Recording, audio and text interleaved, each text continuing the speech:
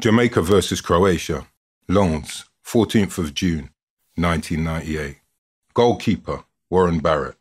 Defenders, Frank Sinclair, Onandi Lowe, Ian Goodison.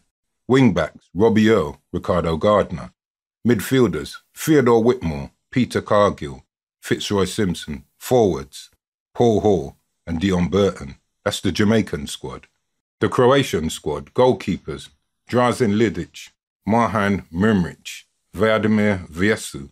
Defenders, Goran Djuric, Zovanir Soldo, Slaven Bilic, Igor Stimac, Dario Stimac, Zoran Mimic, Igor Tudor. Midfielders, Zvonimir Broban, Robert Prozineski, Mario Stanic, Robert Gianni, Algiso Asanovic, Silvio Maric, Kruzilov Jorilo, Anthony Sercic.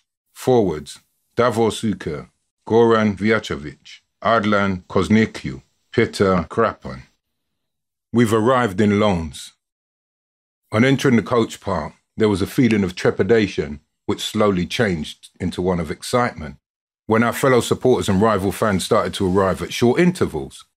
To the surprise of many people, there was no segregation from opposing supporters. The coaches were parked side by side. Each newly arrived coach was welcomed with chants of, "Reggae Boyz, Reggae Boyz, the Reggae Boyz." Even more surprising was the friendliness of the Croatians, who embraced the fans of the Reggae Boyz warmly and were already willing to exchange shirts, take photos, and even share drinks. There was a feeling of walking into the unknown.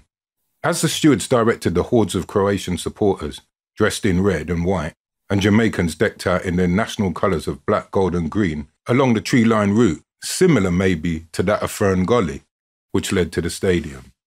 The sounds coming from beyond had a somewhat magnetic feel.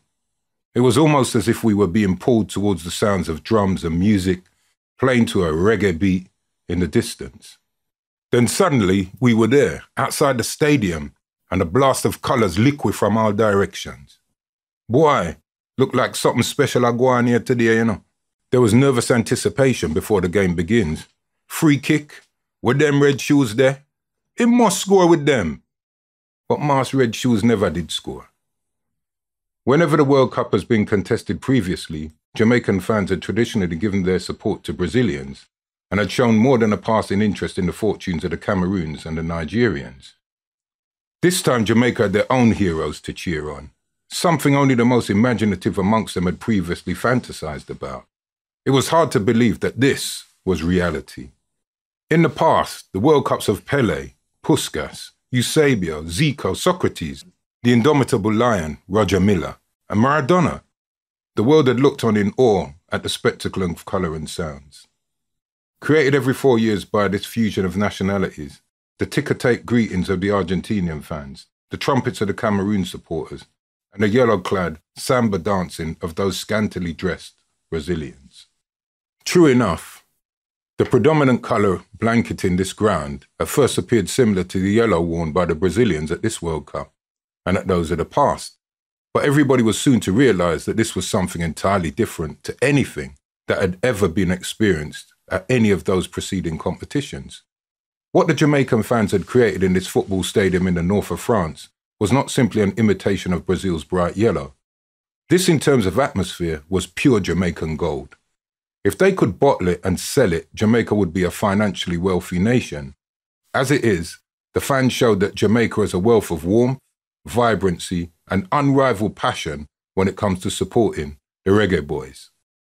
The Jamaican fans, who had brought a mixture of every Caribbean carnival, the rhythms and reggae beats of paradise, and an unprecedented gala of noise, excitement, and colour into the passionate World Cup forum for the first time ever, were almost silenced by a Croatian goal scored by Stanic in the 27th minute of that pulsating opening match. A goal brought about by a mixture of pressure and luck. Almost silenced, but not quite. You see, the fact is, these Jamaican fans are born of optimism, filled with pride and enormous reserves of spirit.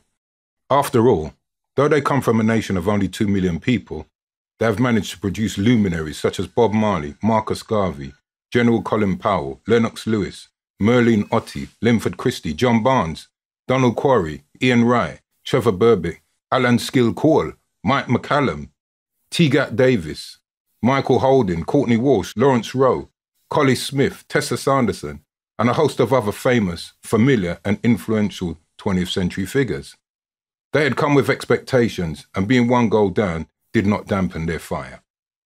The unique party atmosphere they had brought with them into the football ground in Lens went down a gear, but still outdid anything experienced up until then at France 98. And then, in the 45th minute, as the ball moved from Ricardo Bibi Gardner's boot, connected with Robbie Earl's forehead, and bulleted goalward, bulging the back of the Croatian net, the place absolutely, totally, crazily erupted into a frenzy of black, gold and green. Women jumped onto men's backs and hugged total strangers. Home-based Jamaicans shouted, "Salah done!" People clapped and danced in their euphoria. A conga of supporters started to snake its madly happy way around the ground. Remember, this was no ordinary football match. It had become an event, an occasion, a celebration, a festival of fun. Football with a smile, yet still, even in all the mad, crazy, maniacally happy, haphazard euphoria of that crowd, the Reggae Boyz supporters maintained a unified rhythm as the chant, "Reggae Boyz, Reggae Boyz, Reggae Boyz," rose in volume to a crescendo that drowned out the halftime whistle. If we had thought the stadium was partying before, well, what followed showed that they had only been getting started. For that 15-minute halftime interval, Lens Stadium experienced football heaven, and the players weren't even on the pitch. Japanese, French, Brazilians, Argentinians, kilted Scottish fans, their faces bizarrely painted like Jamaican flags, all nations partied together in an exuberant, ecstatic, elated, delirious, rapturous, cosmopolitan melting pot. Robbie Earl's header had not only brought Jamaica level with one of the tournament's favourites, but had created another piece of history for Jamaica. Their first ever goal in the World Cup finals. The team had gone from being Reggae Boyz to men. "Lord, we get one!" Jamaica has scored. No more nervous anticipation.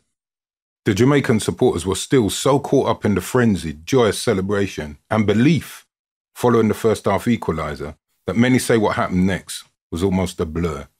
The players were on the pitch, and Simo's reggae men, for they surely were not boys, stroked the ball around confidently, effortlessly, with ease. The belief in the black, gold and green was, momentarily, broader than Broadway. Momentarily.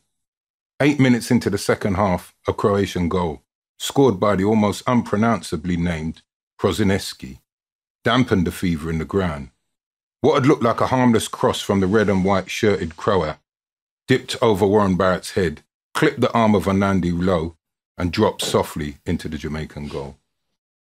Undeterred, the black, gold and green masses congregated behind the goal, sang for the first time, "When you check it out, lad, no way no better than yard." So when you check it out, lad, no way no better than yard. A Euro-Caribbean Mexican wave rolled its deafeningly noisy way around the ground as the fans, one set hiding their anxiety with their chants, the other buoyant, continued this celebration of soccer in unison. Croatia, also in their first World Cup ever, a nation born of a recent civil war, were on the up, a mood sensed by those supporting the reggae men. If the words, "No way no better than yard," sung out by Jamaica's supporters were a script, then obviously the team in red and white either hadn't understood it or hadn't bothered to read it. In the 69th minute, a shot from the man who would eventually go on to win the Golden Boot as the tournament's top scorer, Davor Suker, temporarily doused that yardie fire. If even the Brazilians, the Japanese, the French, the Scots, the amalgam of nations in the ground who had taken the cause of the underdogs to their hearts, dropped their heads, you can imagine how those whose affinity with the island went beyond this one game were feeling. There was, however, genuine relief amongst the Croatian fans as they started to sing the words to an old pop record. "I don't like reggae. Oh no. I love it." And though the chill of the French evening had now penetrated the stadium, the reggae men's supporters refused to let the temperature cool the atmosphere. When the final whistle went, though disappointed, the warmth remained as the true black, gold and green support applauded not only their own team, but also the Croatian team and their now jubilant fans. and the French for their hospitality. Other nationalities who had, for at least 90 minutes of their lives, allied themselves to the cause of the non-European nation, and also celebrated the fact that Jamaicans had, at last, a team qualified to do football battle on the pitch with the best teams in the world. After the match, Croats and Jamaican supporters swapped shirts, flags, baseball caps, and went onto each other's coaches in the coach park outside the ground. They laughed, talked, and drank rum and vodka. One cheeky Jamaican fan waving a $100 Jamaican note, not even £2 sterling or $3 was seen to buy a Croatian football shirt with his money. In the days before the match, so the French said, the town had suffered from wet and miserable weather. Remarkably, match day had been sunny and, until evening descended, warm. You know who brought the sunshine, don't you? Yeah, sure the results said the team had lost the match.